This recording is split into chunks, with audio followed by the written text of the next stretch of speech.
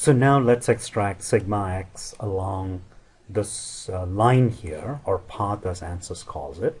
So highlight solution in the tree and select stress normal, and I'll rename that object as sigma x along line. And so it's normal stress in the x direction.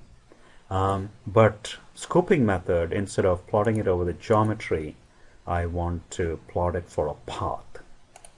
Okay, and then under what path, I have only one that I've defined that shows up. So I'm going to plot sigma x for the line on front face and solve.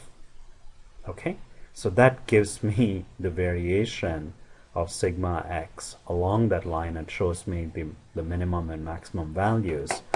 And if I bring up the tabular data, which might appear by default, and in fact let me also bring up the graph. Okay, and let me expand this, and so I see I get a linear variation, or nearly a linear variation, which is what I expect, and I have the corresponding values here, and I can export it into Excel. So I'll say right click, export, and I will select Excel. I can go to my working folder and give it an appropriate name.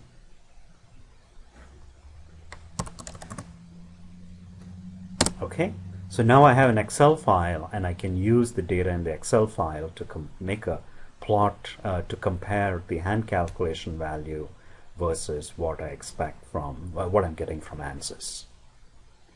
So I'll pin this, and I will go back to the isometric view. I can zoom out, and I will save the project.